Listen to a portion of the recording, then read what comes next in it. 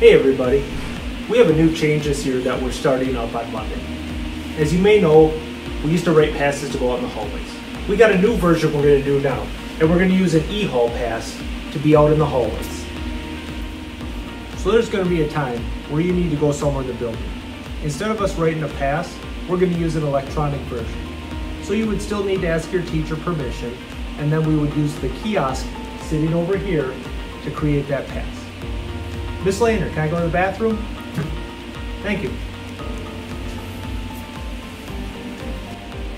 So now that I have permission, I need to come over to the computer and create that permission slip. So I create pass. I'm going to go right now, and then I'm going to search my name. Then I choose I'm going to the bathroom, and since I'm in Miss Lehner's, I'm going to use the bathroom 7-8 boys, which is 105. Now this tells me I have 5 minutes. Once I start this pass, the timer will start, and then I go. Start pass. Here's my pass. Be back in a minute.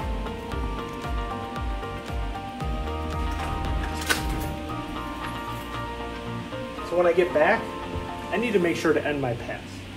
So I'll come over. My name is test student. End pass. I'm going to go back to my seat.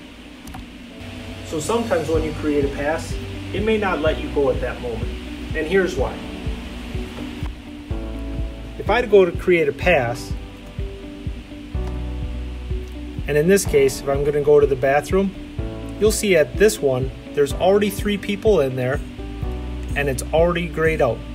So that means 3 people can be in the bathroom at a time, and you might get a message that says, you can't go right now, try again in a few minutes. There may be times where you go to create a pass, and it won't let you. There may be varying reasons for this. If so, you'll see a message that looks like this.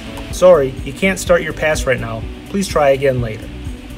At that point, you can wait a few minutes and then try it again. So when you see me in the hall, I might be looking at my phone. The reason for this is I can see all the active passes that are out and which students should be in the hall and where they should be going. So if you're not in that spot, we'll probably have a conversation about where we need to be. So this is the same system they're using at the high school. We're going to start it out with these basic features of your e-hall passes, and as more come online, we'll introduce you to those and how to use them.